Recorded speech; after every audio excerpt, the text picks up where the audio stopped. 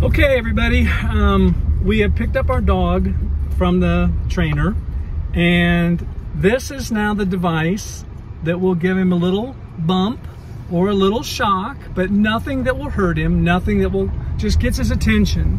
And basically, if he was going to be chasing a cat, or we could sense he was going to chase a cat, we'd probably go with the electric shock. If it's just to get his attention, like Oakley heel, and he doesn't heel right away, we can hit just a vibrate and get him back.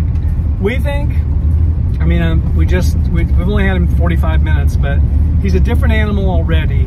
He's the same dog, but he was much more under control. He only jumped up on Pat once and immediately was down.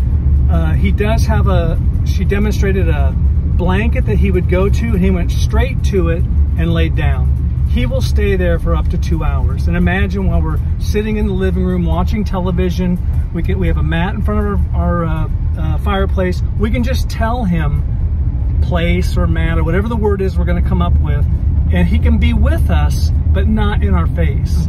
So I would say, Patty, scale of 1 to 10, 1 being totally disappointed, 10 being euphoric, over the moon, it's at least 8, if not higher. What would you say?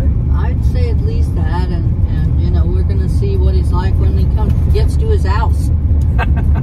So he'll be able to be off his lead. Right now he's been living on a 6-foot lead, and now we'll be able to let him run around and sniff and be a dog and run, and we can correct him, we can call him back with come and then a vibrate. Zap. And we feel encouraged because we were definitely concerned. So anyway, more reports later, and I'll send you all a photo of Emily the trainer. So love you all. See you soon.